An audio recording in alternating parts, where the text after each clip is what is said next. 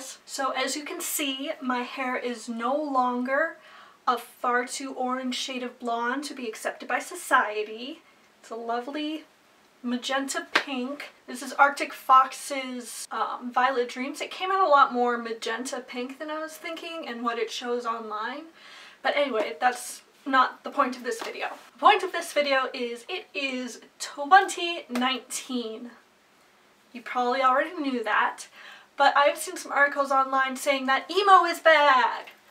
So as a person who didn't really get to explore their identity properly and had it kind of forced onto them during high school, I've started to go into that darker side and do the high school thing now.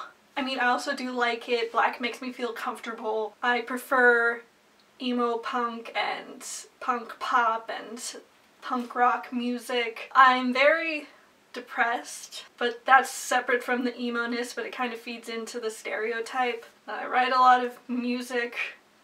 Eventually you'll see that. You can check out my YouTube music stuff and SoundCloud down in the description below. Thank you very much. I also like Tim Burton, even though I've only seen Nightmare Before Christmas once, even though that technically isn't Tim Burton, but his name is put on it, so we're just going to ignore that technicality. Yeah, I was never exposed to all of this stuff when I was younger. I was very much the I wear bright colors, I'm happy, I play outside, I get perfect grades, I hang out with only nice people, darkness is bad. Like, I literally did not watch Teen Titans until like 2011 because the color scheme was too dark in the beginning and the music starts on a chromatic sort of thing and that makes it sound dark. And so I thought it was scary. So as soon as the theme song started, I would get like freaked out and I couldn't watch it. And I'm like, oh wait, I was just kind of a pussy. But anyway, yeah, so I never really got to explore this half of my personality. And now that it has been called out by Thomas Sanders in his most recent Sandersized video where he came at my entire soul, we're gonna talk about how to be emo in 2019 without getting beat up. So, things that are acceptable as emo in 2019. We have nail polish, you know, black. I also just wanted to do something on my other hand because I watch Simply Nailogical too much, so that's pink. I'm very surprised at myself, honestly. And this is acceptable a lot more on men and women now, just like in general society, as well as makeup. I do this almost every day. It makes me feel more comfortable, and yes, I know I'm just copying Virgil Sanders here. You can roast me in the comments below. So you can see we got that nice good hoodie on. Hoodies are always acceptable. You don't have to be doing basically everyday cosplay. Black skinny jeans are a necessity! You can also wear skirts or whatever other people wear. Other things that are very emo in 2019. Combat boots! These are the ones that I have now. Got these off of eBay, I think.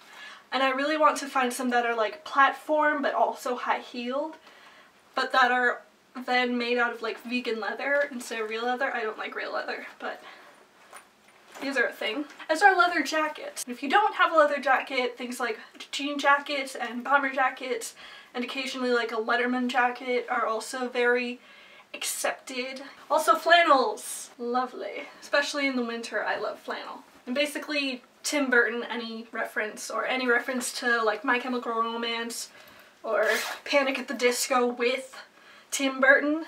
Also jewelry. Those like rubber bands, you don't see them as much. There aren't many with sayings on them. They're normally just for different bands and occasionally different fandoms. A lot of more adult people who are still emo wear like watches, like big watches, or like an Apple Watch. Is Apple Watch still a thing?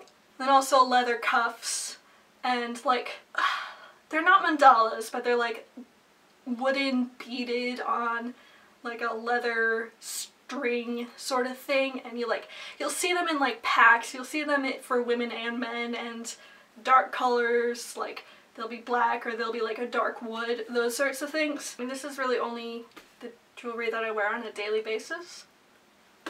Also, people aren't doing weird belts as much, like these kinds. You can tell by the fact that you can't find them anymore. Also, like, trap pants are no longer a thing. Hot Topic and Spencer's are good places to look, but also thrift stores. That's where I got my Nightmare Before Christmas sweater that you just saw. Or you can make your own stuff like I did. Or of course online. Duh. Now, if you look, most of the emos of pop culture, including Brendan Urie, Dan and Phil, Anthony Padilla, Nate Wants to Battle, all of them have gotten rid of this. I like this, so don't judge me. It's the side thing. If you're going to have this, be careful when driving. Maybe, you know, pin your hair back.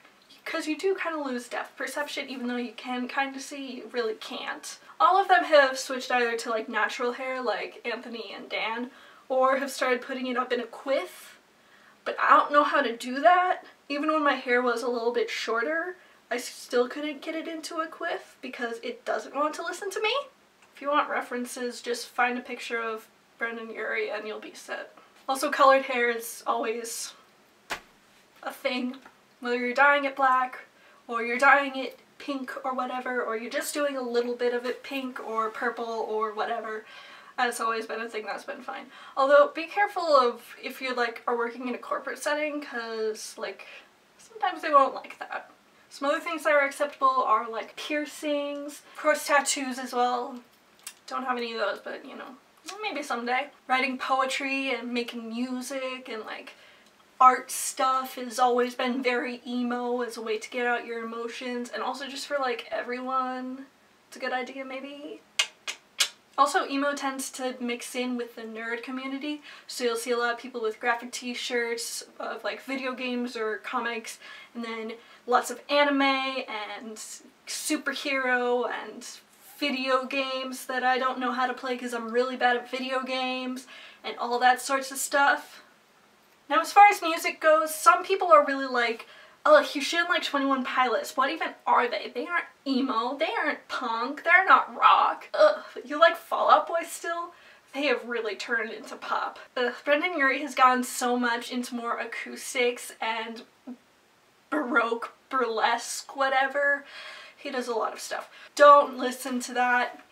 Literally listen to whatever you want to.